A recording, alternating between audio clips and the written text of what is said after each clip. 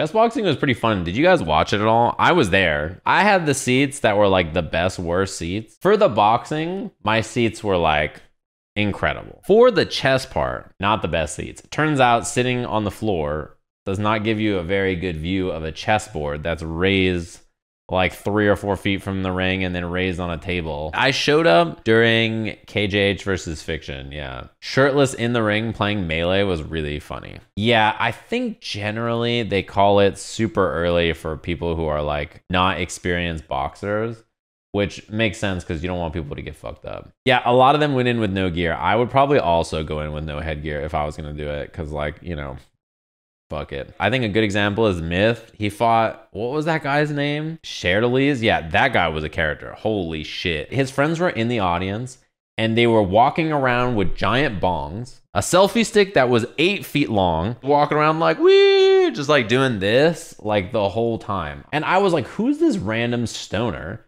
who's just like walking around doing this? And then they were in the video and walked out for the intro. And I was like, that makes a lot of sense. I live in California. I know like 15 of this guy. During the intro, there was a girl that was carrying a possum on a leash. After the intro was over, like security walked up to her and was like, ma'am, you have a possum? And it was like in her purse. And she's like, he's just vibing in my purse, I think is what she probably said. And they're like, yeah, you gotta go. Of all the people there, Hugs punches looked the heaviest. I think he looked like he hit the hardest, especially relative to his weight class, because he's not one of the heavier fighters. He is just in shape and he just fucking hits hard. That's a rough thing to beat. Myth versus Shardalese is also very fun to watch because I think neither of them really gave a fuck about the chess. And also, yeah, Andrea Botez, she clearly really went hard on the boxing. She looked scary as fuck too. The streets know she won the match. Everybody knows what happened there. The amount of booing for the ref, I don't know how easy it was to hear on stream, but boy, he got a standing boovation. Getting mad at the ref is just a national pastime. It's probably some gamers' first time ever being mad at a ref. The chess match with like the highest rated people was the funniest because like their chess was going back and forth. First boxing round happens and then he just gets fucking TKO'd right away. You're like, what? I thought that was gonna be definitely the most chess focus match, and then it's like the opposite. It's like immediately like all right, that was a cool event. It's a really cool idea because like I think a lot of people love the chess stuff that has been happening. Like low level chess is really fun to watch. Boxing and creators like fighting each other is so popular lately. Watching them just get punched in the head and then come sit down and try to like play chess again, pretty funny. It's very easy for you to just be like, you know, this is just a bunch of people who are not great at chess and not great at boxing. But it's really actually entertaining. I could not believe how long I stayed.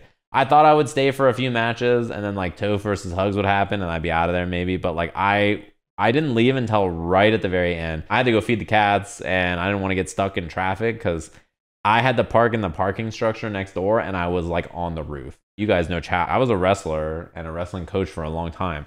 And I used to follow MMA a lot, and I've done a little bit of like kickboxing and BJJ and other stuff before. So I don't think people realize how easy it is for you to just get fucked up. And like, I don't even mean in the ring. Somebody is wrestling someone else and then their leg or knee or arm or elbow or something goes where it should not go. And then all of a sudden on something completely routine, it happens.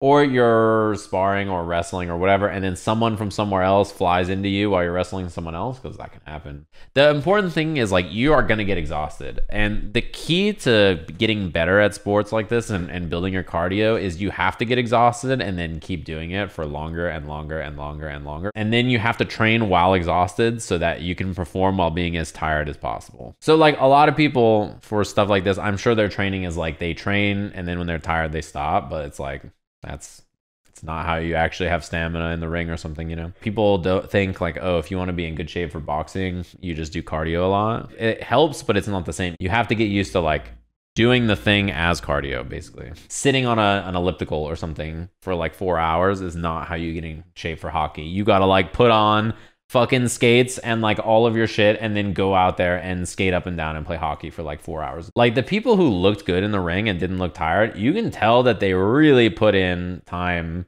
in the ring to be ready. And anybody who just immediately looked gassed, they probably did not put in the same amount of time, or they didn't put in time in the same way as the people who are like really just out there boxing for forever. It's brutal. I also think anybody who agrees to something like that is a beast. You gotta be pretty brave to go fight someone to the death. Would I do it if it approached? Yeah, 100%. I get to go do something I used to do all the time, and it's like actually for a good reason besides just like, I want to box for fun. But otherwise, I'm not sure. I like grappling more than striking though. The way I wrestled was not like a grappler in a video game. I had really good defense and wrestled like quite slow, and I had really good cardio. I would almost always win because I would build a lead, and then my opponent was either too tired or like too behind to win. I had like no offense on the ground. I was really bad at it. But my escapes were really good, and my neutral was really good, so it didn't really matter. My Oki was terrible, basically, is the way you think about it. It was just miserably bad. In fact, the way to make my offense better on the ground is I learned,